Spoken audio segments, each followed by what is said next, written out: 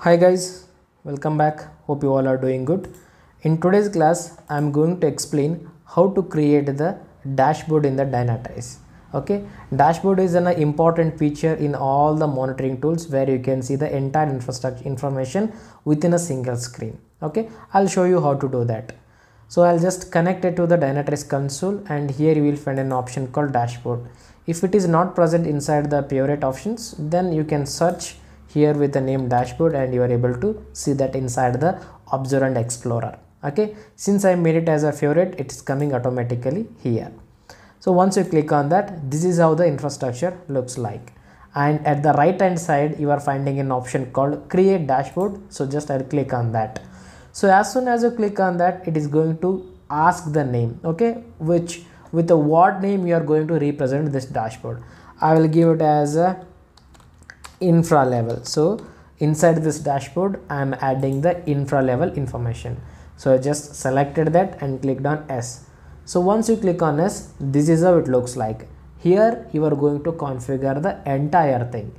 At the right hand side you are getting the different visualization options like graph option, top list, pie, single value, table. So many things were there, whichever is required for your environment. Based on that you can choose that. Okay, and here the name whatever we are given, the same thing is appearing, right? Infra level, right? So now I want to get the CPU usage first. In the dashboard I want CPU usage in terms of percentage. So first what we need to do, first we need to select the corresponding metric for that. Okay, how to do that? Let me show you. I will choose an option called graph for the visualization person. How to do that? Just double click on that, it will come to this page like this. So once it appeared here, you need to click on configure tile in the data explorer. So click on that, it will go to the data explorer page where you can see the entire matrix details, and you need to find it here whichever one is required for your environment. For host, different set of matrix available. For generic type, different set. For database, different set. Likewise, whichever required for your environment or your purpose, select that. Since I am looking for the CPU usage, I can find that information inside the host. So I just clicked on the host. Then I will come down and look for CPU usage. Yeah, you can see, right? CPU usage percentage. And at the right hand side you can see a few more information associated with this particular metric, like built-in host CPU usage. That is nothing but it is given by default. Okay, so I just selected that. Once you select that, just click on run query. So if you click on run query, you are going to get the CPU usage. You can see, right, how much CPU was there at 10.5, how much CPU was there at 10.24, like that you are able to see the information. Since I have only one server as a demonstration purpose, you are getting the information like this. Consider there are thousands of servers. In that case, what you are able to see, how you can identify that, because you are not able to see any information, right? Yes, there is a way for that. Means you just come to this split by option, select on what basis it is going to split. I'll select host. So how many hosts are there? Based on the names, it will split and it will give the corresponding CPU usage for each host, and then click on run query. You are going to get that details. Okay, so now you are not getting any difference here, but at the below you are able to see, right? Earlier the name was not there because it was giving a randomly, but now since you are selected based on the host, this particular host name is Dynatrace. That's what you are seeing, the Dynatrace name here, and you are able to see the corresponding information associated with that. Okay, so now we have got the information for the CPU usage, and now I will click an option called save changes to the dashboard. So it will go back to the name what we have created earlier, right? Infra level. You can see, right, infra level. To that dashboard this particular visualization is added. Once the editing or configuration everything done, you can just click on done. Yes, our dashboard is ready. And now if you want to add a few more metrics or few more information to the same dashboard, that is infra level, very simple. Just click on edit. It will go to the configuration page again and select the visualization what you want. This time I will go with table. Okay, just click on table, so it will come here. Okay, I just did a double click, so it started appearing here. And once that is CPV is done, so we have collected the information. Now I will go with another metric that is called uptime. So I want to know the system uptime. Okay, system uptime in the dashboard. How to do that? Go back to the data explorer page, that is nothing but configure tile in data explorer. Select the corresponding metric to that. How? It will come to this page again. Click on this drop down button, then click on host, and here search for system availability, that is nothing but host availability. Scroll slowly, you will find an option called host availability. You can see, right, there are two options, host availability percentage. Whatever you want, you can just select that. Just for demonstration, I will go with the host availability, then I will click on run query.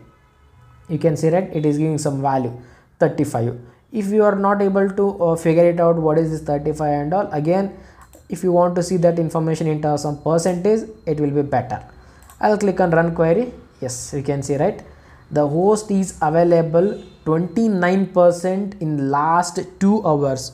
Why last 2 hours information only showing in the data explorer or in the dashboard? Just because I have selected last 2 hours in our screen. It is custom, it is also like customizing. You can select the values whatever you want, like last 1 day, last 24 hours, last 72 hours or 30 minutes. Even you can do the custom value also here, like start time, end time, and corresponding dates also you can choose here. Since it's a demo one, I am going with the last 2 hours. Okay, so I'll go to the preset, I'll select last 2 hours, and you are able to see the last 2 hours value, that is 29.27%. But you are not able to see any server details here. Why? So because it is considering it as a generalized, it is not going to split anything because we have not provided the condition. Now what I will do, I will go to split by, and then I will select the host option, and then I will click on run query. Now what you are able to see, you are able to see the host details also. Dynatrace is my server name, and the availability in last 2 hours is 30%. Why only 30% in last 2 hours? Because just now I have launched the this Dynatrace server. Earlier it was in the shutdown state, so it was unavailable. As soon as I started the server, it is available, and based on that it calculated the value 30%. Okay, so this is how you get the host availability details. Once everything is done, you can click on again save changes dashboard. Before that, if you want to see the information in any other different visualization methods, you have an option called here table, graph, stack, column and all. So based on your requirement, select that one. If you want to choose again with a graph option, you are able to see the graph. As I said, before 10 it was shutdown state, so the availability is completely 0. As soon as I launched or connected to the server from the Azure, you are able to see the value as 100%. So from 10, you can see, right, 10 to 2, what is the right now value? 1040. So in this particular time period, our server is up. Based on that, it is giving the value as 30%. So however you want, you can create the dashboard. It could be a graph, single value. So it is completely depending on your requirement. So once everything is done, click on save changes to the dashboard. It will go back to our dashboard again. Yes, you can see, right, we are at the infra level dashboard. Now we got the host availability information and CPU information. Again, everything is done. Just click on done. That's it. You are able to see the information, and your manager will ask, no, along with these two graphs, I would like to see the logical disk space or memory total, something like that. Okay, that also we can do. I'll go to edit again. As usual, steps are same, and this time I'll go with a single value. Okay, and then I will click on configure tile in data explorer. Okay, it will connect to the data explorer page, and again I will go with a host, and inside host what I am looking for, I am looking for disk total or disk used, whatever.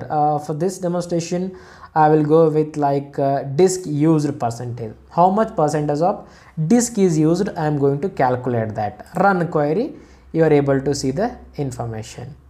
15.93 or 15.90 is the total disk used information. Okay, not only in single value, as I said, depending on your requirement you can change it. So if I change it to graph, you can see, right? So this is the one 50%, that is 15.91% it is using from last 30 minutes. This is used in terms of percentage because we selected that metric only, right? Disk used percentage. So depending on the metric only, we are going to get the result here. So then I'll click on save changes to the dashboard. It will go back to our top level entity, that is infra level, and you are able to see all the three information here. So likewise, whatever the requirement is there, based on the metric you get that information. Okay, so what is the main condition here? Select the proper metric. That is the main thing.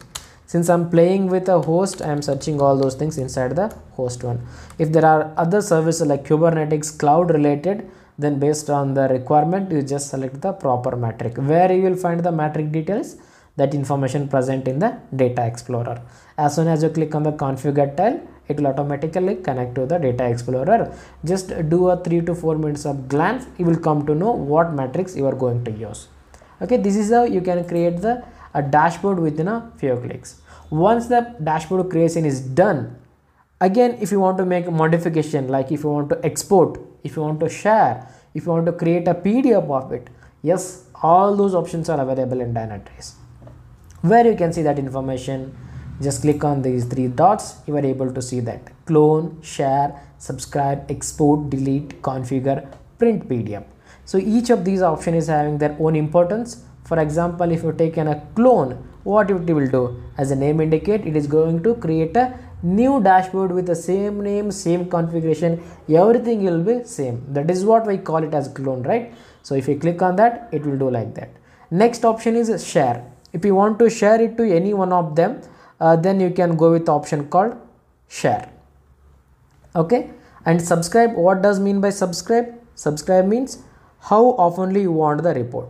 For monthly you want, for weekly you want, how you want, based on that you will get that information. For example, if I click on subscribe and then enable reports, it will ask here, I want weekly, I want monthly, like that you can select here. And what is the next option? Export. If you click on export option, it is going to export the complete dashboard in terms of JSON file. You can see, right, infra level .json. Next option is delete. If you don't want to use the dashboard, it is no of use, just simply click on delete, it will directly vanish. Next one is configure. Configure is nothing but it's like just edit only. If you want to make a further modification to this dashboard, just click on the configure, you can do the setup. Like if you want to add a further more information like disk total, like individual disk information you want, yes, you can do that. How? Just click on the configure, select the metric, save it, that's it. Next one is print PDF. What is print PDF? I just click on the print PDF, so it has created the PDF. I'll click on save option, so it is going to create. I'll just click on downloads and save. Now inside the downloads, that particular PDF file is present. I'll go back to downloads. Yes, you can see, right, infra level. If I open that, you are going to get the same information, and then this information you can share with your managers or customers, whoever asks the information, right, to them you can easily share this PDF. So when we use this PDF, the situation where you don't want to give the access to the Dynatrace console, okay, the customer want the report information but they don't want the access to the console. In such cases, you can create the PDF and send it to them, or else you can subscribe it. So on monthly basis or weekly basis, whatever the time you have choose, based on that it will go to them automatically, considering the mails whatever you have provided. Okay, so this is how you can create the dashboard in the Dynatrace. Hope the session is useful for you guys and you enjoyed, I think. So just subscribe to our channel. I'll keep on posting the Dynatrace related videos. Thank you so much. Bye for now.